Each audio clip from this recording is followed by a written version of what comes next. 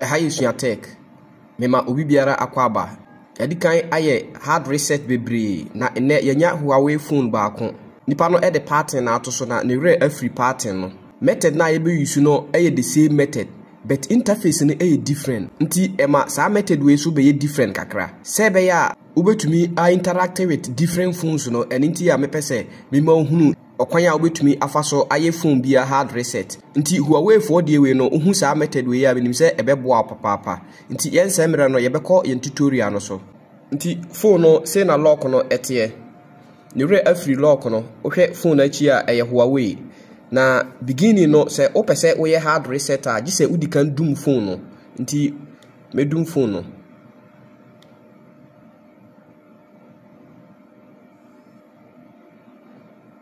se phone no eduma first step no ube use old method na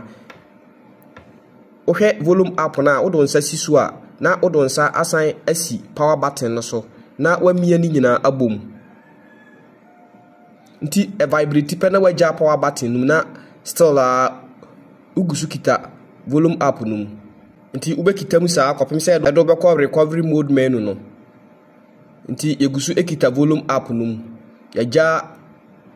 power button num immediately a vibrate ye no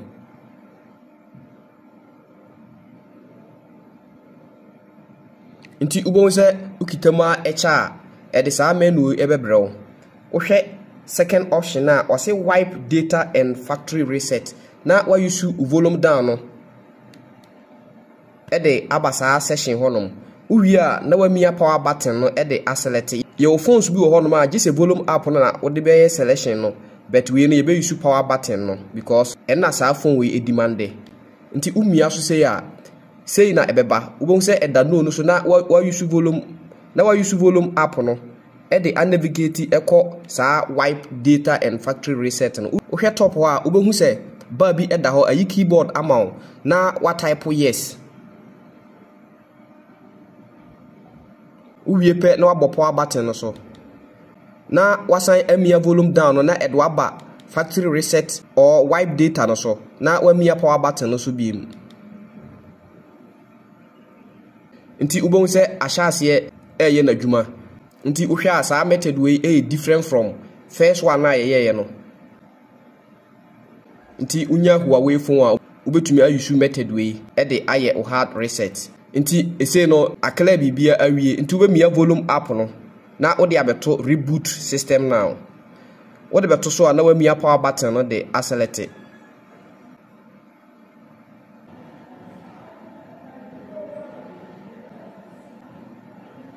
nti ubon se obo reboot now no so a e be take some minutes kakra because we change bibia akọ default settings nti ewie na dwuma pe e do be ba sa screen we mebo next skip agree now wasan select agree later opa wetuma join ni omo project no now wasan agree the agree all nti uduru ha ise ya se factory reset protection e wo so a obo skip na enko but se eniso a obo skip na ebeko nti mebo skip no nti ohwe a wose the way you restored factory settings may pose security risks. Please verify your identity with your Google account. Please connect to the internet first. Next way our FRP lock no be factory reset protection. We so ye another lock wa huduru ha ya etwa se o bypass ansa na watumi anya the full functionality of the phone. But we no be entail a lot. Say be ya video we no enkoye tenten no. Video we be part 1. Na factory reset protection lock no so abaye part 2 nti uhwe video we wi a e wo se o expect sa video we see so say be ya utimi bypass first lock na ubesa hu kwan ya bafa so be bypass second lock no wane gi video no ho na wa like e ha yesua tech the home of tricks.